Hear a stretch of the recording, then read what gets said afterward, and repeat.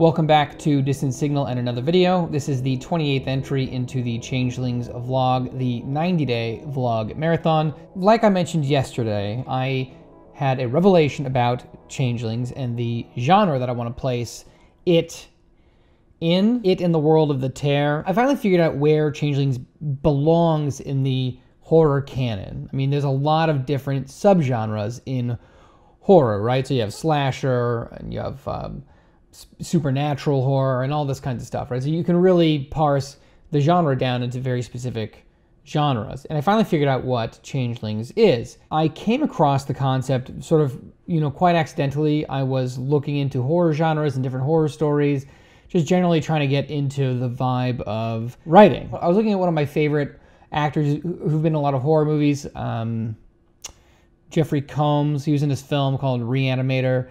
Reanimator was written by a guy named H.P. Lovecraft, and he conceived of a genre of horror called cosmic horror. And it aligns so perfectly with sort of the themes that I've been talking about regarding Changelings, the things that I wanted to tackle. Cosmic horror is defined as a genre where characters are at the mercy of the cosmos, that just beneath the surface of what looks like everyday reality is a terrible, terrible force or a terrible secret, and something that's so horrible that it's hard to put into words, and it renders humanity feeling very, very small, very insignificant against these forces of the cosmos. And the characters in these stories really understand that. And the monsters in these stories are typically without form or shape. So movies that spring to mind or movies that I've been talking about, The Thing, The Void. So these kinds of films where the monster is amorphous. The Changelings creature is amorphous at a certain state, but it plays into the larger story of the Tear, that it's coming to Earth. It's this thing that initially made the Changeling that is formless, and it's bringing more of these shapeless, horrible monsters with it. By putting Changelings in the genre of cosmic horror, it also takes on a certain aesthetics. It's interesting that that cosmic horror has a certain aesthetic to it.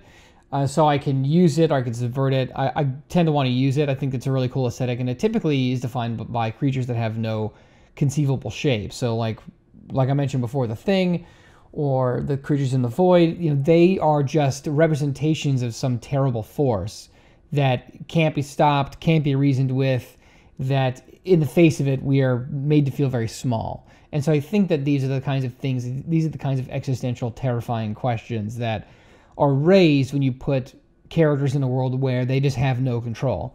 And so I want to try to emphasize that more, I think, in the script, and really think about how I can put Changelings more squarely into the subgenre of cosmic horror. And I think that in the coming weeks, I'm going to put together a piece on cosmic horror as one of the Changelings pieces. I think it'd be fun to define it and talk about some more modern movies that sort of epitomize the genre. What's a more modern one that I can think of? Event Horizon is a good example. Under the Skin with Scarlett Johansson is a really good example of cosmic horror. That was kind of a fun revelation. I thought that you might find it interesting, and if you don't know cosmic horror, or you should look into H.P. Lovecraft, Reanimator. Movies inspired by his stuff include In the Mouth of Madness by John Carpenter, another great reference for Changelings. I'm listening to the audiobook The Mountains of Madness, and that's one of H.P. Lovecraft's more famous stories. So I'm excited to pick apart this genre a little bit. Outside of The Thing or some of the more popular films, are you into this cosmic horror subgenre?